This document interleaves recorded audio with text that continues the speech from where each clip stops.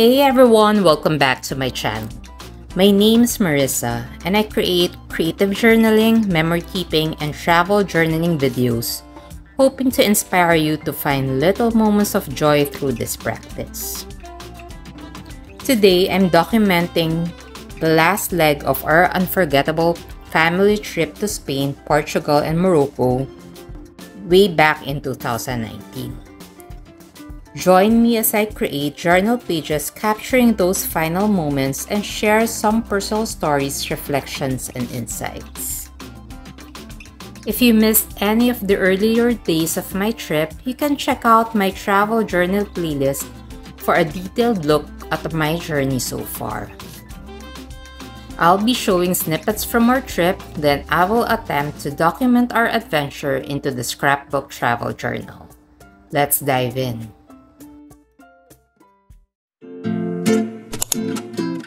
Day 15.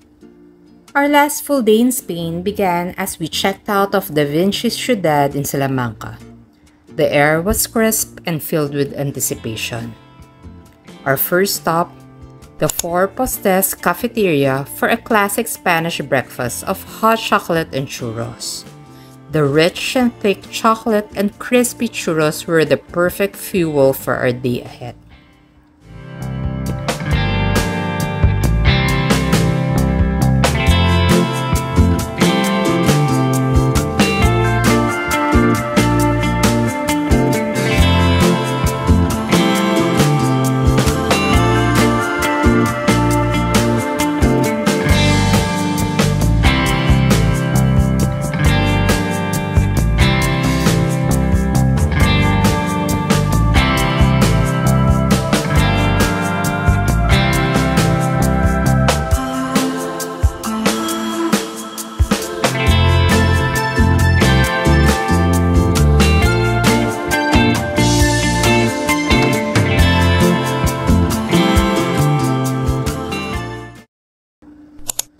From there, we took a short walk to Los Cuatro Postes, or the Four Posts, which is a little shrine outside the walled city of Avila. A cross covered by a four-posted canopy marks the spot where, at age 7, Saint Teresa's uncle stopped her from running off with her brother to seek the martyrdom in battle with the Moors. Perched atop a small hill, this 16th century monument offers a breathtaking view of the walled city of Avila.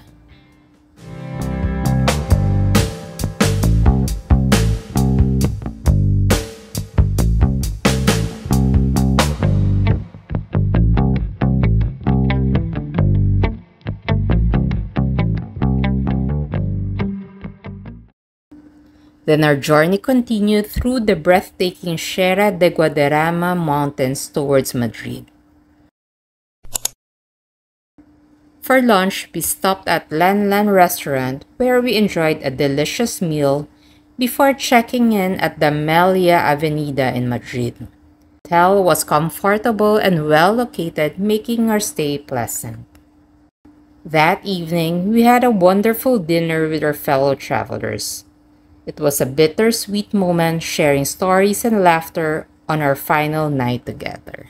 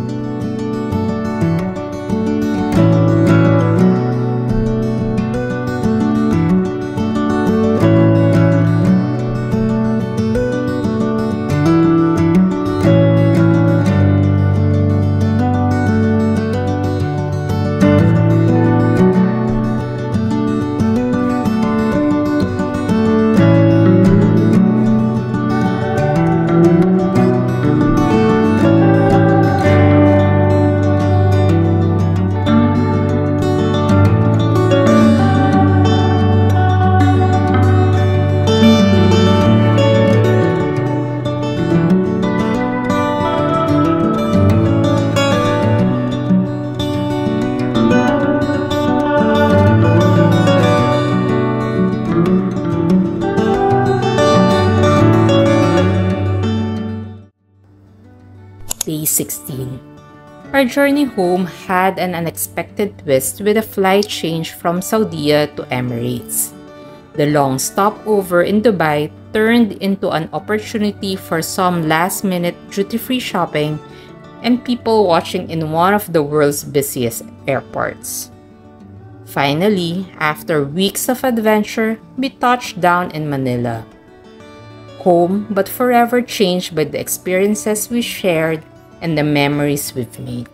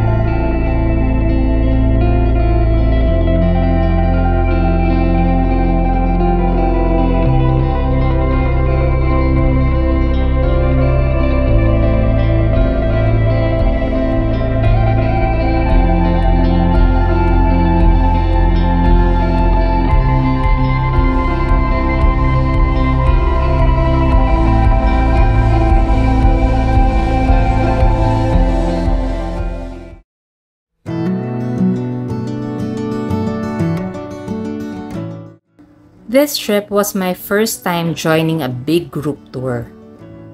There were definitely pros and cons. On the plus side, the stress-free planning and logistics was great. Everything was so well organized that we could focus entirely on soaking in the experiences. We had access to knowledgeable local guides who brought history to life and shared insider tips. One of the unexpected joys was the chance to meet wonderful people and make new friends. Our fellow travelers came from all walks of life, and sharing this adventure created bonds that crossed cultural and generational lines. However, traveling with a big group did have its drawback.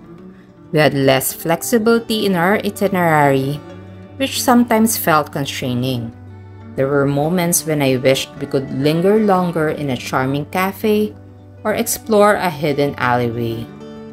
The limited time in some locations left me wanting more, and those early morning departures, let's just say they were a bit of a challenge. This trip taught me that travel is about so much more than just seeing new places. It's about challenging yourself, broadening your perspectives, and creating bonds with both your travel companions and the cultures you encounter. So whether you're a part of a group tour or venturing out on your own, every journey has the power to transform you.